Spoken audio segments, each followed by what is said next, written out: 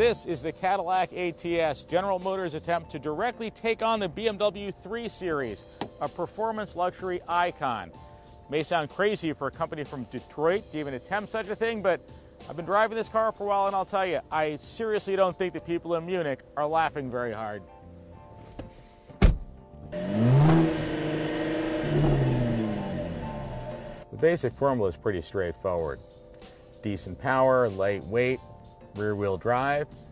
The ATS takes it a step further by getting the other stuff right too. The steering, the suspension, everything feels nicely balanced.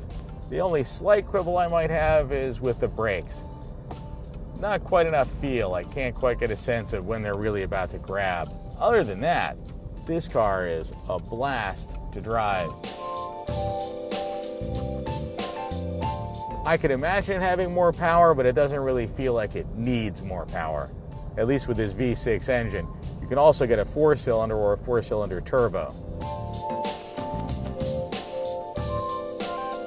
Of course, the ATS isn't just a performance car, it's a luxury car. Cadillac got most of that stuff right too. The interior is really attractive, as most Cadillac interiors are.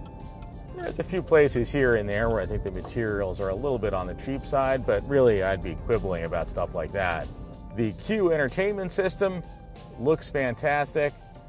I still think old-fashioned buttons and knobs would be easier to use, but it's high on the cool factor. Now the back seats, well, I understand it's a compact car, you're not exactly going to have room and comfort to spare back there, but I do feel like the designers could have spent a little more effort in finding a way to squeeze in some more legroom. So the ATS is a very serious contender. And you know what? I think it's kind of nice to see Cadillac seriously going after that standard of the world thing again.